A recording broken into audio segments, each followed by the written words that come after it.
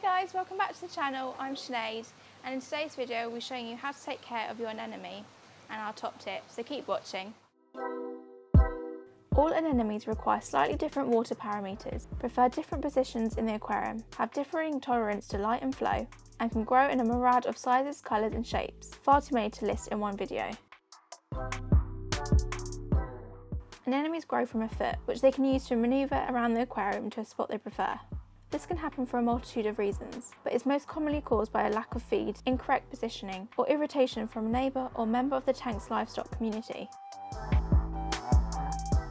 It's important to note that the size and colour of an anemone can be used as an indicator of its condition. Pale, shrunken specimens are likely to be unhappy, and it's the aquarist's job to find and fix the issue before it's tried to fix the situation itself.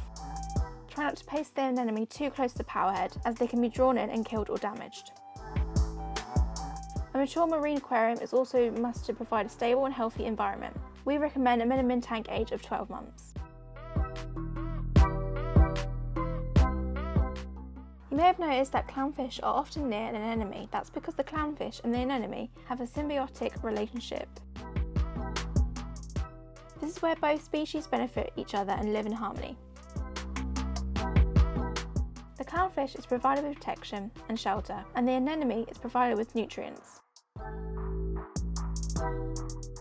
Anemones need to be fed much like all other livestock, and will quickly lose condition and even perish without a reliable and nutritious food supply. Anemones can be fed all sorts of things, such as prawns, shrimp, or other shellfish, but we recommend purpose-made anemone food such as that from Vitalis.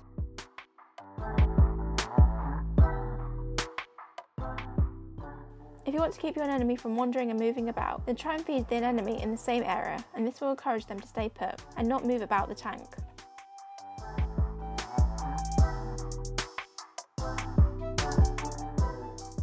We recommend feeding them twice a week to ensure that they are receiving adequate care and high quality ingredients to properly nourish them.